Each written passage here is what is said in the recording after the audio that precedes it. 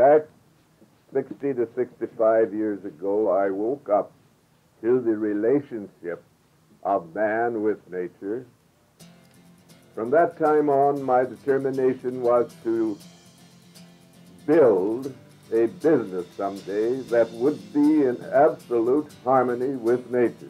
We were pioneering food supplementation in a day when doctors and pharmacists and home economists were just saying, you don't need this. He would say that the reason he even got started in this was because he got tired of treating disease, and he wanted to help people understand about prevention and about wellness.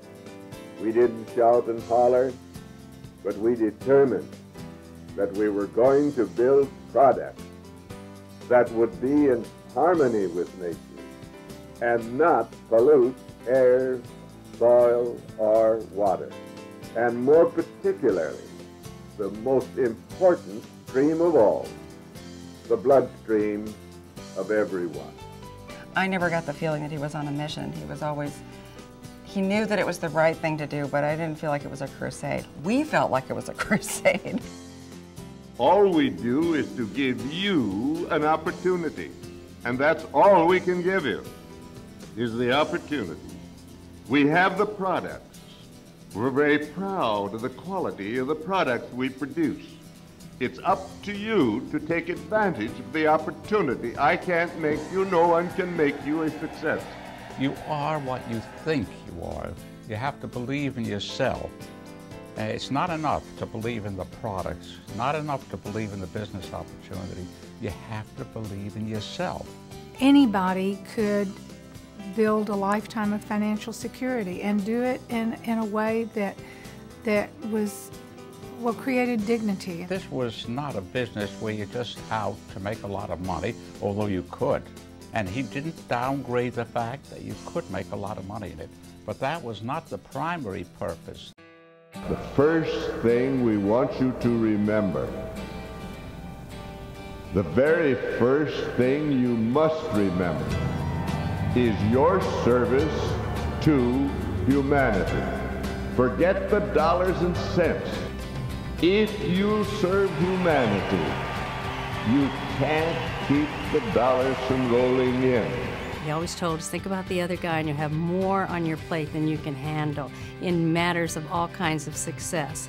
And it's pretty phenomenal to know that you carry the legacy of Dr. Shaklee and that what you do every day will carry that spirit forward. And we realized that it wasn't just what we could get for ourselves, it was what we could do for other people. And that has been more motivating than anything else. In fact, the most motivating thing that comes from me in this business is seeing somebody reach the first level of a directorship and knowing that this is just that first step. And I think as you get into Shaklee, you become more Shakleeizing your home, but you Shakleeize your heart. It goes back to Dr. Shaklee's philosophy of a company that cares, and that's what Shaklee is, living that golden rule. Now, it may sound corny for any corporation to endeavor to perfect itself to a point where it can lay claim to absolute harmony with the golden rule. No one is perfect, but we are endeavoring to be in absolute harmony with the golden rule, and we hope that our people do the same thing. We were looking for something that had right livelihood to it. Something where you could do and help and earn and build and share and not compromise your principles. It was unusual for me to market products, but it wasn't unusual for me to get behind a philosophy that would make a difference in people's homes and in the world. I have never doubted that what I am doing is the right thing to do, to share good products, which vanishes into healthier lives. You say you can't hear the voice of nature, but you can. You say you can't talk to nature, but you can. Let's get close to nature. It wasn't what he did, it's who he was.